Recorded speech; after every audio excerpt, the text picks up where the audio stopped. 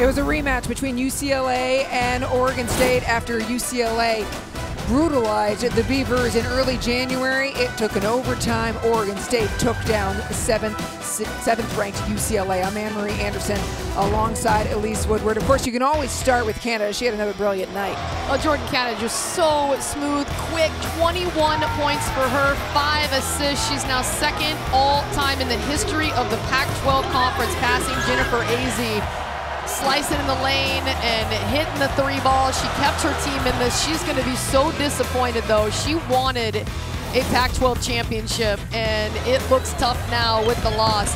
Oregon State, man, it was all Marie Gulich tonight. So smart for her to play with 4 fouls in the 7.5-minute mark of the 4th quarter, all the way through till overtime, and grab the game-sealing rebound.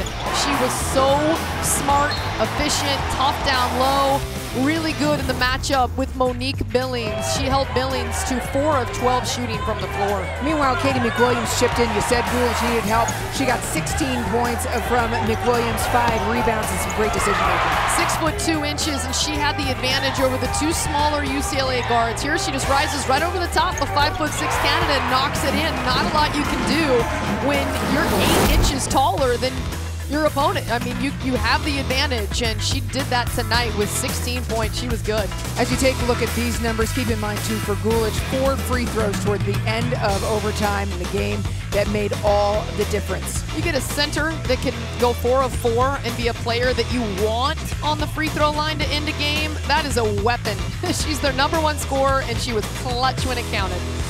Beavers over the Bruins. They celebrate in Gill Coliseum. This is the 5th consecutive win by the Beavers over the Bruins on this floor in Corvallis.